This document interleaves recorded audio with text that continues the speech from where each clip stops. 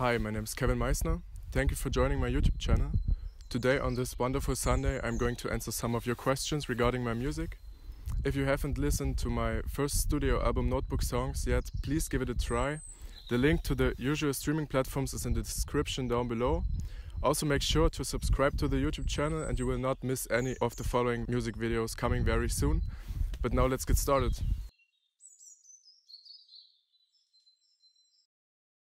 What was your intention behind the whole project? Good question right at the beginning. Well, I've always wanted to make music. I've always wanted to express myself and my feelings in a different way.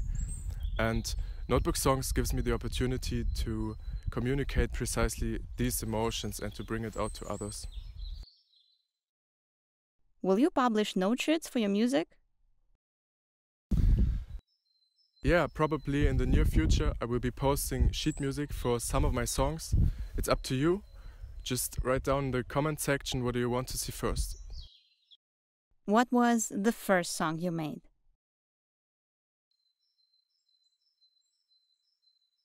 Okay, I wrote my first song about 4 years ago, but in fact it's not one of the songs on the album. It's a song called Serenity. You can still find it on my YouTube channel. I think I will link it up here. Well, from the Notebook Songs album, it's Polar Beer. I wrote it back in November last year.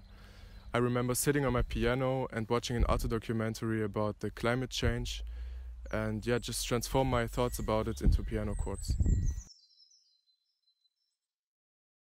Do you do the complete producing process on your own? On a musical level, I do everything myself, like writing the piano melody or composing the string parts. I think that the mixing process is also a big part of the creative process, and I don't want to give that in someone else's hands because afterwards it's no longer my own song.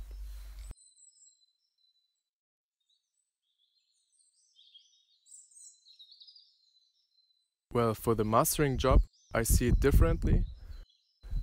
It's one too huge thing for me, and before I deepen my knowledge into it, I give it away to people who know what they are doing. Okay, this is a perfect chance to thank my friend Stefan. He plays the violin in my tracks, and without his performance, the tracks wouldn't be like they are. I also want to give a big shout out to Liane. She lent me her voice for Golden Clouds and Burning Trees. And also Nina behind the camera. She is doing my visuals. All 3 Instagram channels are linked in the description down below. Make sure to check them out. How long have you been playing piano? I've been playing piano since 2011, I think. But before that I've learned the accordion. You know, it's the thing you pull apart and push buttons on both sides. But I quickly lost interest in that and simply knew that the piano is my instrument. Shortly afterwards I took piano lessons from a friend of our family. He is a cantor and organ player in a church.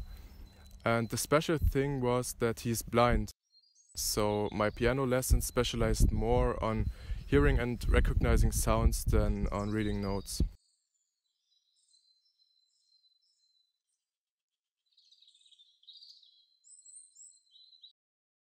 What kind of music do you listen to, and which artists influence your work? I might say that I'm listening to classical piano music, but it's not like that. I'm listening to music from many different genres. But if I have to be more specific, I would say that I mostly enjoy indie music. For example, Bob Dylan, Novo Amor, All the Luck in the World. But I also like movie soundtracks and film scores. I like the mightiness and the majesty of the different instruments.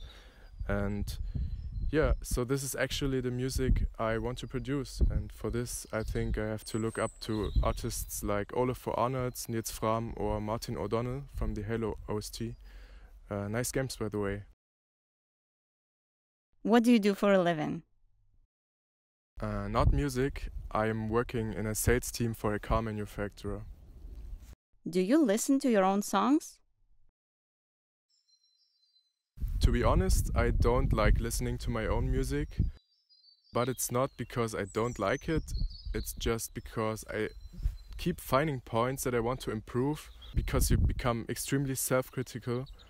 But I think it's a common disease among artists, especially for musicians.